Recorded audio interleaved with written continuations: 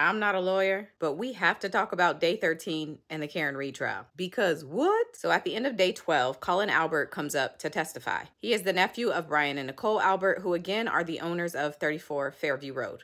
Also, shout out to the creator who made this diagram because it's amazing. Now, although he was at the house the night of this incident, he was left off of all of the police reports as having been there because according to the testimony that we've heard so far, he left a little after midnight, which is just when all of the adults were coming back from the waterfall. So they figured he didn't count. All right, so here is some of Colin Albert's direct examination.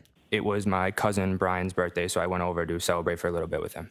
And do you recall about what time it was that you arrived at the house on Fairview? Between 10:30 and 11 at night. Your plans were concerned as far as leaving the house. Who, if anyone, did you reach out to get a ride from the house? My friend Allie McCabe. Now, Allie McCabe, as far as who is that to you?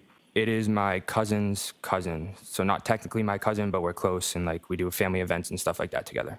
I got a text message from her that says I'm here. As I was walking out, I saw my Uncle Brian and my Aunt Nicole. They were coming in. I just said, I'm going home. My mom wants me home. I love you guys. Bye. Pretty sure it just started snowing at that time, around that time. Now, as you were outside of the house walking to the car and after the car sort of backs out of the driveway and leaves, did you observe anything abnormal or unusual outside of your uncle's house that night? No. And so you drive home and you go to your house. I always tell my mom and my dad that I'm home and usually go up to their bedroom, give them a hug goodnight, tell them I love them, and then go down to bed. And did you do that on that occasion? Yes. I want to say around 12:20. And how would you describe Mr. O'Keefe from your perspective as far as how would you describe him as a person? A nice guy, a good guy. At any point in time on the evening of January 28th into January 29th, 2022, did you see Mr. O'Keefe anywhere? No. At 11:54, I texted Allie and said, "You can get me now, period." At 11:54, I texted her again and said, "If easier." At 11:55, Allie texted me back and said, "Okay, I am driving people home now." At 11:55, I said, "Word." And then at 11:55, I said, "Get me after." At 11:55, Allie wrote back, "KK." And then at 12:10 a.m., Allie wrote, "Here." And at 12:10 a.m., I wrote back, "Okay." Now, Mr. Albert, just one last question. When it came to your arrival at 34 Fairview Road on the evening of, or the early morning of January 29th, when you were leaving, beyond your Uncle Brian and your Aunt Nicole, did you see anybody else older than yourself or anybody else related to that group come into the house that evening? No. Now, before we get into cross, because it's going to be interesting, a little heads up, I did a watch party with my Patreon, so the videos are a little bit different, but just bear with me. Did you talk to Allie before her testimony? No. When was the last time you did talk to Allie before she testified? I don't remember. Give me an idea. She's one of your best friends. A week ago, a day ago, a month ago. Not remember. Could have been a year ago? I do not remember. Your testimony is you were not instructed to say, "I don't remember." You just literally don't remember. Correct. It's an issue with your memory, not an instruction that you received. Correct. Right. But you do remember 2.5 years ago, you left 34 Fairview at 12:10 a.m. Correct. Who's Courtney Proctor?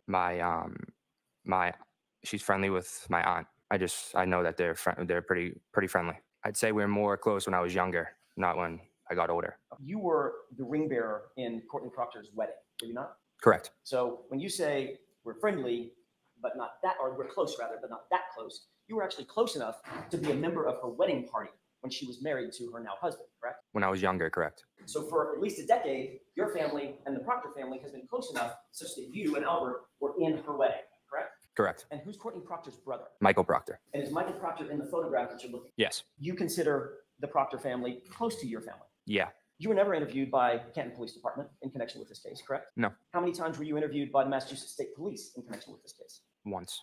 And that was in July of 2023, correct? I don't remember exactly when it was. Who conducted that interview? Michael Proctor and one of his partners, I believe. I don't remember. Michael Proctor was the lead investigator that interviewed you, correct? Correct. That's the same Michael Proctor that appears on the far left of the photo of that wedding party, correct? Correct. You were asked yesterday about certain texts with your cousin, Allie. Correct. Allie is obviously family. Yes. But she's more than family. She's also a good friend of yours. Correct. As a matter of fact, she's one of your best friends. Correct. But texting is pretty common between you and your friends. Yes. Texting is certainly common between you and Allie. We've already seen evidence of that, right? Yes. When you reached out to her for a ride, there were like 8 text messages back and forth just for a pickup. And that's because you said that it's common for you guys to text back and forth. You just texted her, "Hey, you can get me now." Is that right? Yes. And then if you scroll down a little bit, after the end of that text string that ends at 12:10 a.m. and it says "okay," you see the next date? February 20th. That's nearly a month later. So there was a gap after January 29th, 2022, when you found out that a man had ended up dead on your uncle's lawn, and you and Allie did not text each other for a month, not once. I don't think that's correct.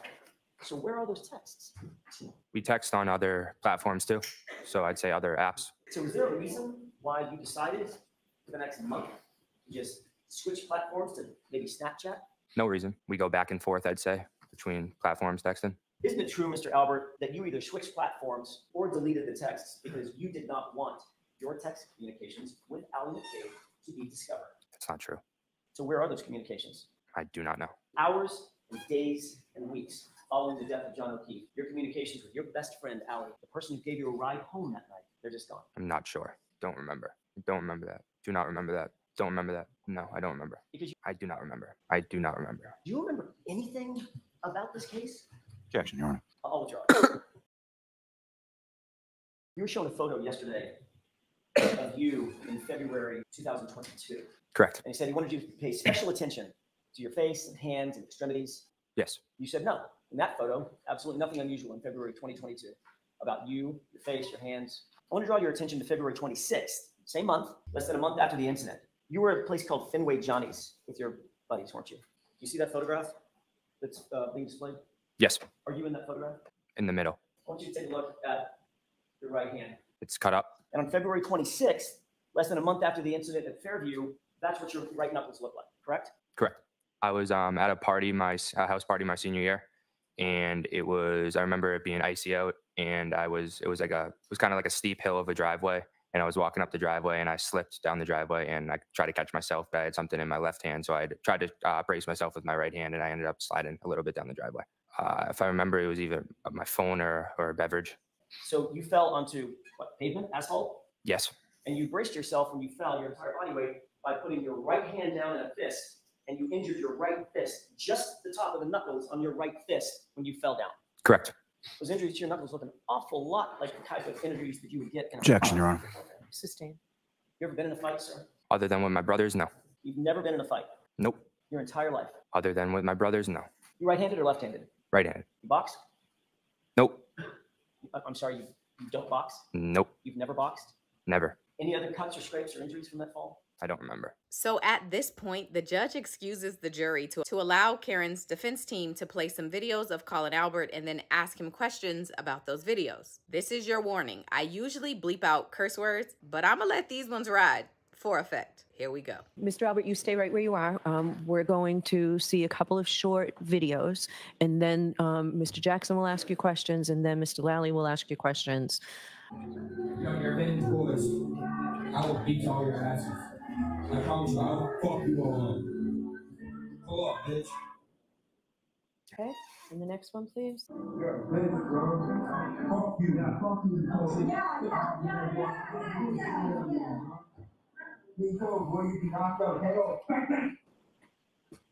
You indicated on cross-examination you've never been in a fight. No. Indicating that you have no violent tendencies and no violent proclivities, correct? Nope. What were you saying on that video? That I would beat them up. Did you say you would beat them up, or did you say, I will fuck you up? I said I will F you up. No, you didn't say, I will F you up. What did you actually say? That I would fuck them up. You also said something about beating somebody's ass, right? Correct. What did that mean? That I would beat them up. So when you said, I will fuck you up and I will beat your ass, was that a friendly invitation? No. It was a threat, correct? I don't know if I would call it a threat. Don't? I'm not sure. Yeah, I think you are sure, sir. All right, so that I'll strike at the Commonwealth standing up. KO, bang, bang. Explain that to me. Is I'm not sure. Like, explain what I said. that a threat? Yeah. Pull up, bitch, right? Yeah. What does pull up mean? Like, come by. Yeah, meaning get over here, Mhm. right? Yep. Because when you do, I'm going to fuck you up, right? Yeah. Meaning I'm going to fight you and I'm going to put you down, correct? Correct. That was your threat to them. Correct. The fact of the matter is, Mr. Albert, you do like to fight, don't you? Nope. The fact of the matter is, you showed up at another hearing, at another proceeding, and you showed up with busted knuckles then too, didn't you? I do not remember. You were asked questions by the questioner about the condition, the physical condition of your fist, weren't you? Correct. They were asking because you had open injuries on your right knuckles yet again, didn't you? Correct. You said, I must have been hitting a heavy bag, right? Yeah.